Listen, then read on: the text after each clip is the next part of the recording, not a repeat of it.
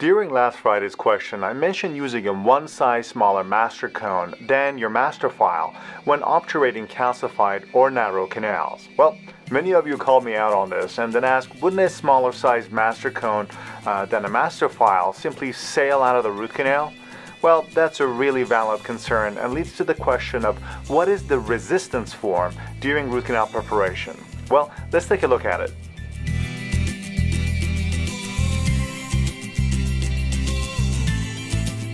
Over 100 years ago, Dr. G.V. Black, the father of operative dentistry, described some cavity preparation principles, the essence of which is still remaining today. Well, he coined a few different terms, including the retention form, the resistance form, as well as the convenience form, and some other terms that are still true today. For example, in a class 2 amalgam preparation, resistance form, according to Dr. Black, was considered the minimum preparation width that protects the amalgam from fracture. In endodontics, however, resistance form is something else. It's basically that aspect of the canal preparation design that maintains the obturation material inside the root canal and prevents it from extruding and extending into the periapical tissues.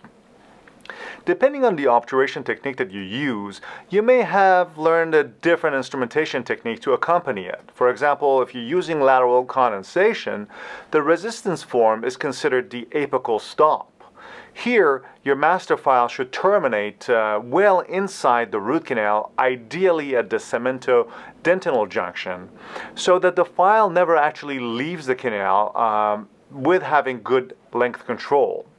As a result, you maintain your apical constriction and have patency only to a size 10 or really maximum a size 15 hand file through this constriction. The goal here is to have your resistance form be a dead stop for the master cone at the apex, which then prevents it from sailing out past the apex. People often describe this shape as the shape of the Washington Monument, and that's true. It comes down to a very sharp stop at the tip, and that is your apical stop. This technique was popularized by endodontic pioneers such as Drs. Wine, Seltzer, Bender, Grossman, Walton, and some others. In lateral condensation, your preparation would end up being about a ½ millimeter from the radiographic apex, and you provide adequate taper to fit a spreader to the apical 3 to 5 millimeter of the root for compaction. This obturation technique and instrumentation technique is probably the one that is most popular globally.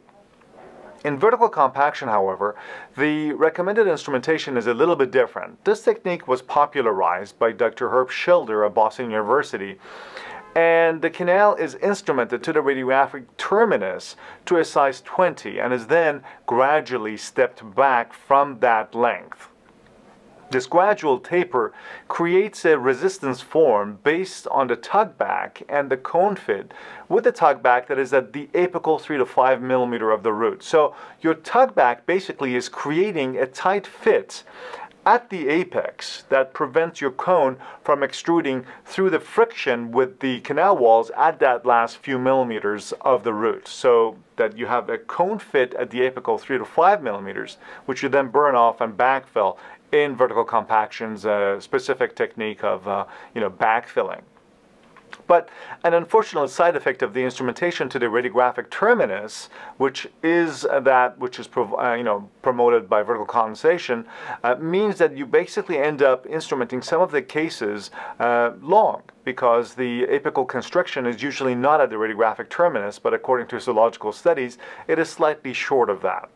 Anyway, this disagreement between these two instrumentation camps over the issue of the apex end at, is it at the radiographic terminus or a ½ millimeter short of that, were basically ideological differences akin to the Europe's 100-year wars. Figuratively speaking, there was a lot of bloodshed over only a ½ millimeter. So people on both sides spent most of the 70s and 80s fighting over this concept, with martyrs on both sides of the argument. In the 1990s, some people basically took this whole thing up a notch and began to advocate to instrument the apex using sizes larger than even a size 20 hand file, and even some people talked about taking a size 35 rotary instrument a couple of millimeters past the radiographic terminus just to confirm that everything is clean. Well, these folks basically were talking about completely zipping through the constriction and leaving an open apex. And by some people, they were, termed the apical barbarians. So in an ideal world, this would not be a problem.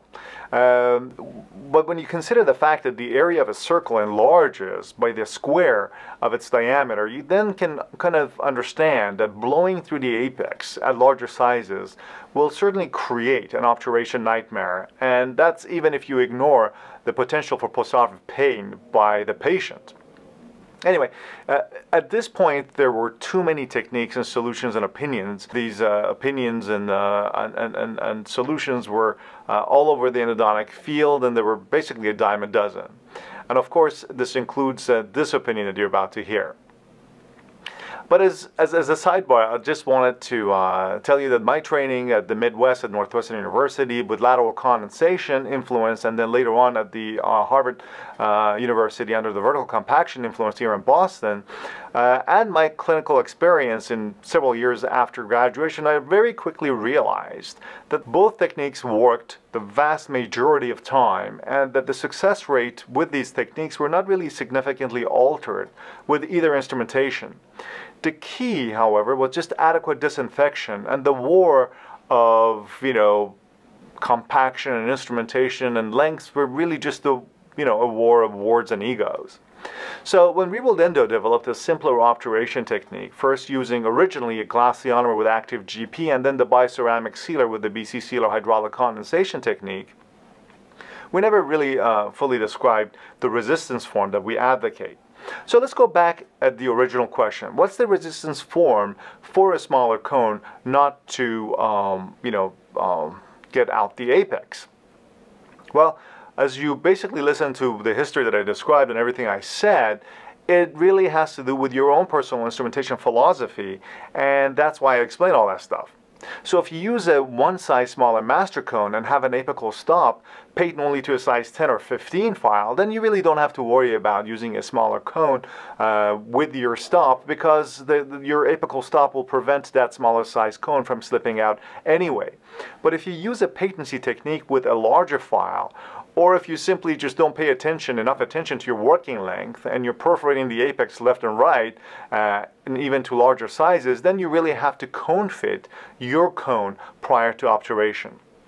This means that if you are, for example, instrumenting a canal to a size 35 and the canal length is 20 millimeters, and then you want to fill it with a size 30, then prior to cementation of your size 30 and putting the sealer in the canal, you really should be fitting your size 30 cone and making sure that it doesn't really go deeper than the 20 millimeters that was your original working length. And if it does go deeper, then you have to trim the tip accordingly using a scalpel, which is basically your cone fitting 101, just fitting the cone to the full length.